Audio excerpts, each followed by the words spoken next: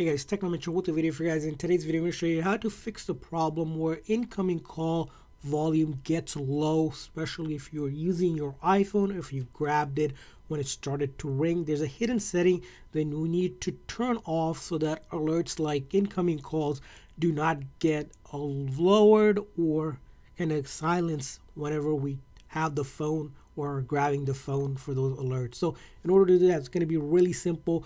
Obviously, into setting of your iPhone, of course, to ensure that the incoming call volumes are at the max, you want to go to sounds and haptics and then increase that volume all the way up. But besides that, there's another setting in your settings that we want to look at, which is Face ID and passcode. So if you go over here, right, go enter our passcode here.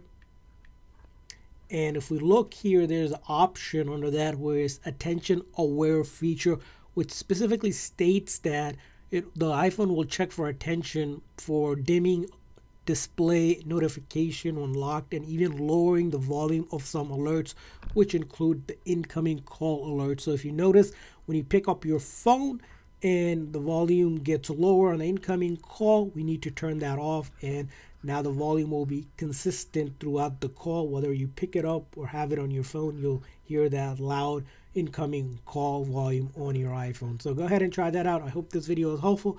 If so, please do consider hitting that like and subscribe button for more tips and tricks for your iPhone and other iOS devices. See you guys next time.